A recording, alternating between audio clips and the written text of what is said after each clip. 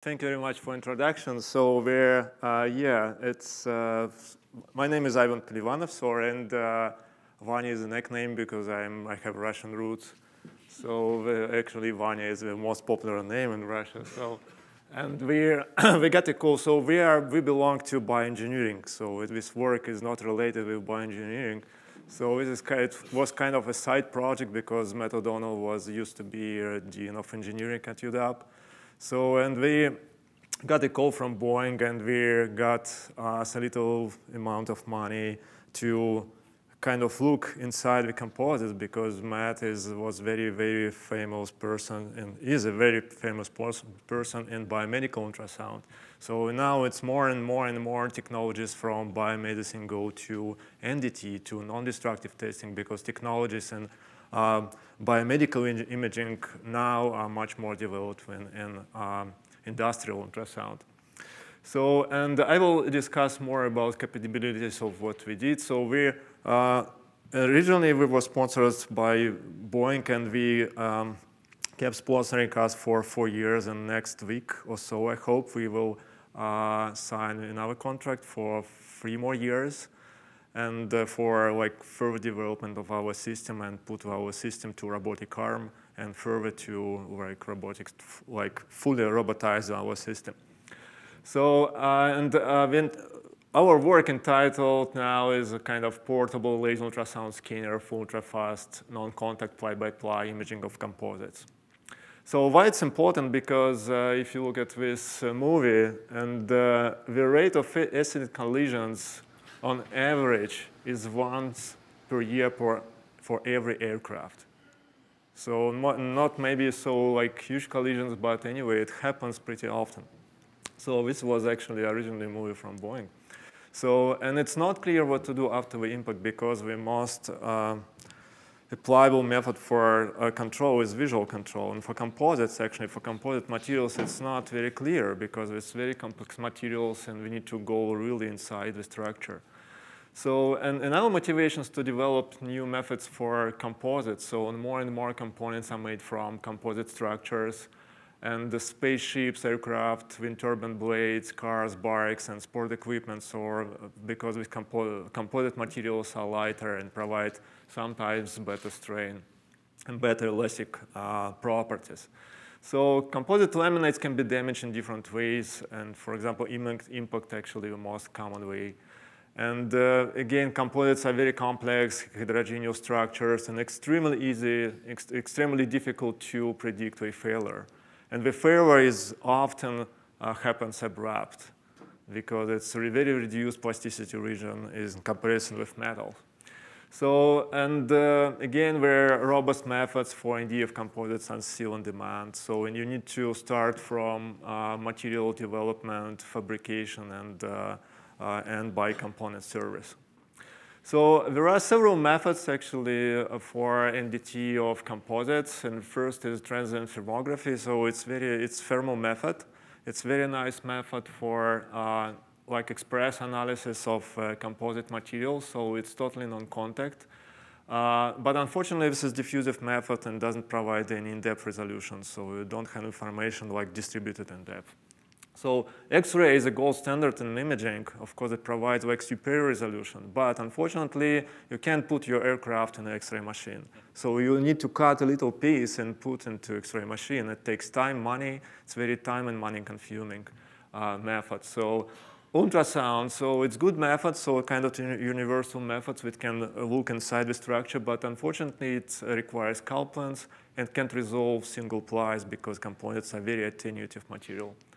So we started to apply laser ultrasound. So the laser ultrasound actually basically is ultrasound in terms of propagation of waves inside the material. But we generate ultrasound with one laser beam, with pulse laser radiation, and also record propagation of ultrasound inside the surface. So we read this information with another laser beam, also with optics. So this method, it uses 2 optical sources, and it's totally non-contact. Okay, this was an idea. So this method also can generate uni-bipolar ultra-wideband ultrasound signals not achievable with any other techniques.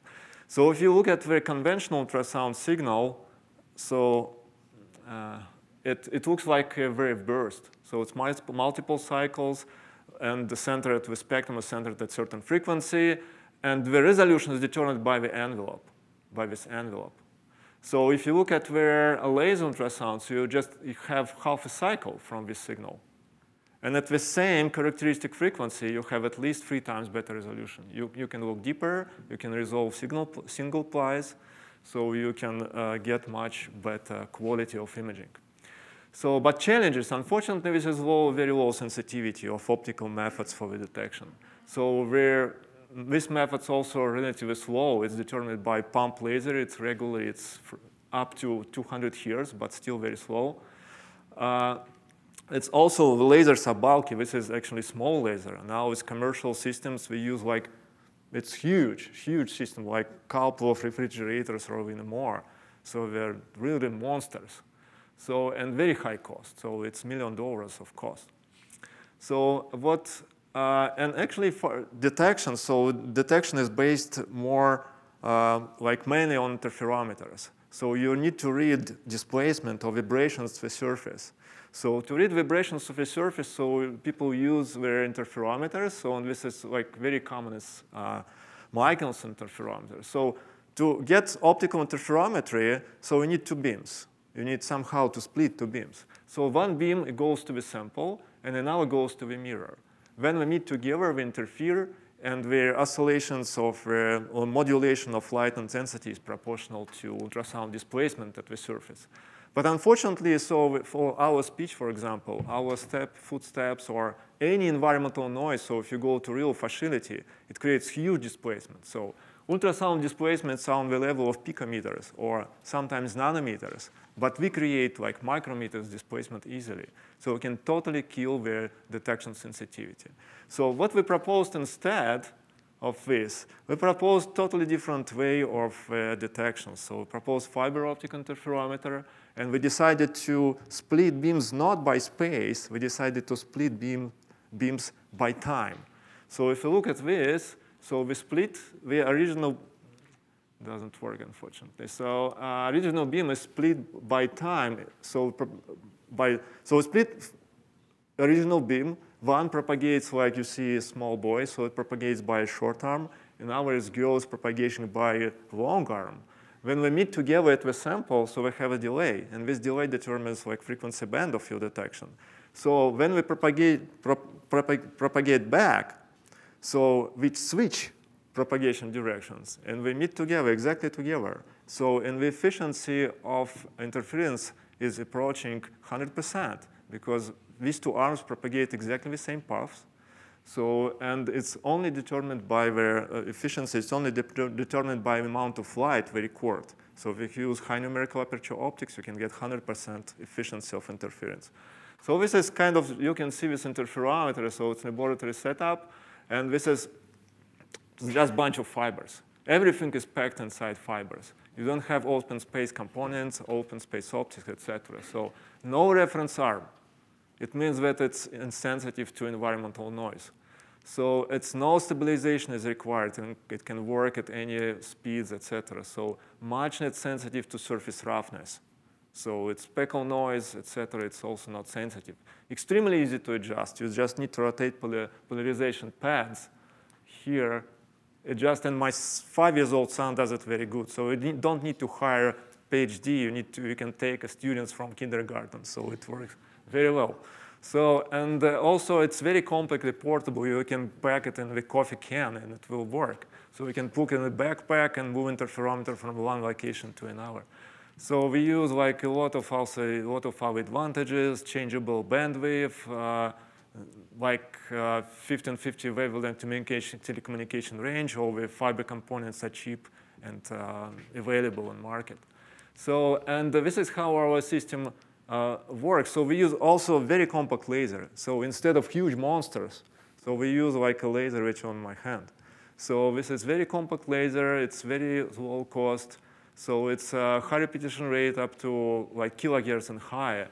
So, and of course, to record it, we need a very sensitive interferometer. So, and this is how our system works. So this is small laser. So this is a superluminescent diode detector is a chip, just 1 centimeter in size, fiber optic interferometer, and 2 heads, transmit head and receive head. No any contact. So you can see a composite panel, so on display system. So we start moving. So you can see 1,000 scans per second. So the sample moving. So when we record ultrasound, no any coupling. So fast scanning, we can move faster. This is just laboratory setup. So when we record 1,000 scans per second, no averaging, and we display, we save, we average, we do everything in real time. So and scanning principle, yeah, it's very easy. So just one line is a scan. If we scan over a surface, we have one vertical plane, and we have multiple planes. We can get three-dimensional information and slice the image in any sections, including like sections parallel to front surface. This is called C-scan. So, and if we go further, so this is just example of some signals from like testing samples. So we can see front wall, back wall, and defects, and also regular structure. So this kind of noise oscillation is not oscillation of detector, it's regular structure. And this was done specifically for Dick Bossy, like former boss of her NDT team at Boeing. So he didn't believe any pictures, like he wanted like a photograph. This is a photograph oscilloscope. So you can see like sample regime, no averaging, single shot signal. So, and this is two-dimensional image. So you can see defects, you can see all the layers inside the structure. If you're not interested in layers, regular structure, you can easily filter. So you can get only defects and no structure. So the same data, you don't need to record again. So this is how it works, like real-time scanning. So we go by B scans and see like defects in the structure. From C scan, you can look from the top and see like all the layers, different bandwidth, 5 and 10 megahertz. So you can, now we're approaching defects. Yeah, all the defects are very well seen. This is single shot data again. So very fast. And this is actually impact damage. So you can see how it goes inside. So in small dot at the surface, and inside, it goes like a propeller from point to point. So this is comparison with laser ultrasound, left picture, and micro CT, right one. So we actually have better resolution than micro CT here. So and it's very fast imaging. We can resolve single pores. Like go further, so with just porosity, so you can see single pores and real composite structure. So imaging again, we go from top to bottom, like slices, and you can see all the pores in the structure. We can see also wrinkles, so it's like waving of the structure. You can see like B scans going by vertical planes from one plane to another plane. You can see how these fibers like distributed inside. So very high resolution, very fast. So we also can look at metals, so for example, record residual stress, and also use shear waves with the same generation. So because we generate all the waves simultaneously, surface waves, shear waves, and longitudinal waves, you can lose at joints if you don't have access to the, from the top, you can use angled propagation. This is, for example, detection of like small drilling holes at the bottom surface. You can control, for example, additive manufacturing, etc. So it's very kind of powerful technology. And finalizing this slide, so, and people mostly use, this is actually very important, so people mostly use like about 1 joule lasers, very slow, huge, and super expensive. So we use 2 millijoules, 3 orders of magnitude less. Usually people for probe use from watts to kilowatts power. We use a small chip of 30 milliwatts. Again, 3 or 4 orders less. Johnson-Nyquist noise, so it's noise of moleculars inside the sample, so we're approaching this noise. So this is our system is just 8 dB worse than Johnson-Nyquist noise that can't be beaten. So in 40 dB SNR in single shot. So multiple publications for the last 5 years, and we record almost everything. Again, most of the defects, porosity, heat damage, impact damage, like whatever, what you can find in composite materials. So we also issued multiple patents with Boeing, with our Boeing partners, and like characteristics, and actually, so we have a commercialized interferometer. So we created a spin-off company recently, a couple of months ago. So now the detector is commercialized fully. So, and some summary also and future work. They're going to sign a new contract with Boeing and work on different applications for imaging composite. Thank you very much.